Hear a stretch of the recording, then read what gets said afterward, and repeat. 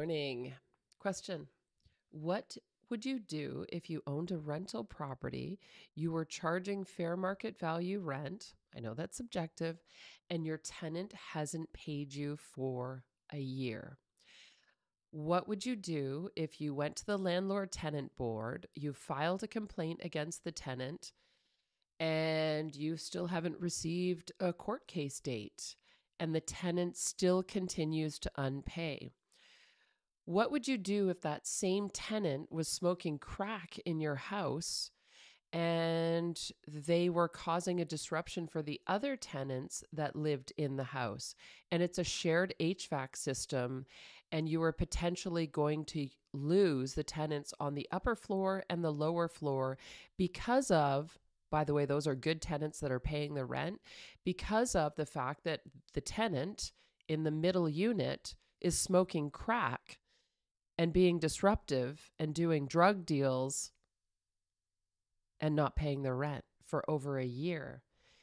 As a landlord in the province of Ontario, you are not allowed to kick them out. Does that make sense to you? What would you do? Cash for keys? He ain't going to leave. So this is actually a real life scenario that I have clients that are in this situation, and they are good landlords. They provide beautiful spaces for their tenants, and this is actually happening right now. This is not uncommon. It's not the majority. It's definitely the minority. However, it ruins it for everybody. So Ontario, as I'm sure you all know, is very tenant favoring. We're going to do a comparison to Alberta, which is very landlord favoring. Or is it? Is it when it holds the tenants accountable? Because what other business would this be allowed in? And I'm not going to get into cap rates or ROI. This is not what this little session is about. This is strictly about landlord and tenancy in the province of Ontario. We're going to compare a little bit to Alberta, which is more landlord favoring. I'm not going to say that it is landlord favoring. It allows the landlord to hold the tenant accountable for what they're contributing or not contributing in their tenancy. That's not really favoring, that's just accountability. So if a tenant isn't paying, they should be removed. That's the bottom line. What I want to talk about is what a healthy relationship is between landlords and tenants, and we certainly don't experience that in Ontario right now. And the government of Ontario really is thrusting its housing problem on its citizens. It's divisive. It basically makes the landlords look like they're greedy capitalist bastards that are just out there to screw people. And yes, there are bad landlords out there. I've seen some sneaky things happen. I'll give you a quick little side note here. My children are renting in Waterloo, and then out of the blue, they're paying, I'm going to say, under market rent value for right now because they tied their lease in. They pay their rent every freaking month on time. They are not disruptive to their landlord. They look after the property. And they get a notice out of the blue, that notice of eviction, because the landlord wants to sell the property. They're month to month. This can happen. So what do? Well, they immediately went into panic mode and started looking for other properties. Then they go back to the landlord and all of a sudden say to him and basically, can we use you as a reference? So then he knows they're looking for another property. Well, now if they leave willingly, he has in essence gotten rid of the tenants and he can up the rent to market value. Right? Does that seem fair? I don't think it seems fair. So they did manage to secure the property. They are going to have to pay an increase in rent because they've requested now to sign a lease. So they at least know that they have a secure period of time in order to maintain their home. I totally get that.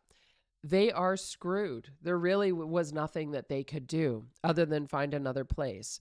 So landlords do have rights as well. Trying to evict the tenant isn't necessarily easy sometimes. But it is very tenant favoring in Ontario. And the reality is a tenant can smoke crack in your place. They can totally abuse you and you can't get rid of them easily. So, the bottom line regarding all of that with the government and housing and all of the issues that we have here is if we didn't have such high interest rates, if we didn't have such high permitting fees for building, if we didn't have such high mortgage rates, the rents would not have gone up to the extent that they have. And the only opportunity legally that a landlord has to raise rents in a high level rate is when they have a changeover of tenants. So, reality is mortgages are high now. Mortgages are more realistic. They were very unrealistic, and interest rates were low for a very long time. So, who pays the brunt of that? Well, the tenants pay the brunt of that because this is housing. This is what it costs to live in Canada. This is a byproduct directly of our provincial and federal government and everything that they're doing to control inflation, because we all know that that happens with interest rates. So, we have to address this issue because the housing price crisis shouldn't be thrust onto the citizens when the government has caused it. So, from a landlord tenancy perspective, we need to have more respect both ways, like in Alberta. So, in Alberta, it's based on industry. So, if industry goes up, increases, then rates go up. If industry declines, then rates decline for rentals. And I'm having birds fly into my window because they see my lovely plants. Freaky. So, what should happen here is rates really should be relative to the industry. There should be a little bit of leniency for a landlord to up the rates if they've had increases. They shouldn't be penalized. So, what we're seeing is the reality.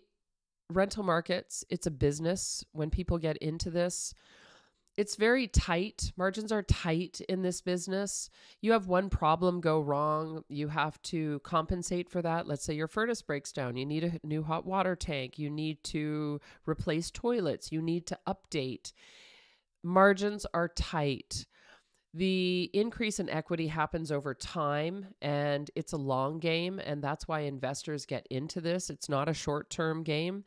They have every right to having a return on investment, especially over a period of time, because the reality is you wouldn't be renting if you could afford to buy a house. So you can't fault somebody. They're not a greedy bastard just because they're a landlord. Rights should go both ways. So I just want to put this out there and sort of end on this note. In what business would you be allowed to continue to steal for an entire year and not be charged with a criminal offense? If you don't pay your rent, it's stealing. Just remember that. This is a business. And if you don't pay your rent, you are stealing. Bottom line.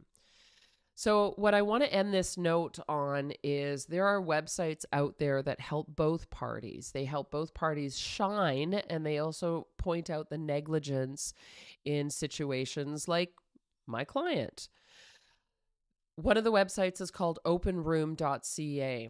This is especially fabulous in a province like Ontario, where it leans towards the tenants and not the landlord, because what it does is it shows excellent tenants and landlords. Equally, it highlights the bad tenants and landlords. So you could go to this website, openroom.ca, and you could look right now to see what's been filed in the LTB. You can see what the issues are. You can also go in and find out, you have access to credit scores. Obviously, Borrowell is a fabulous app. I tell my people to use it all the time because credit checks should be done.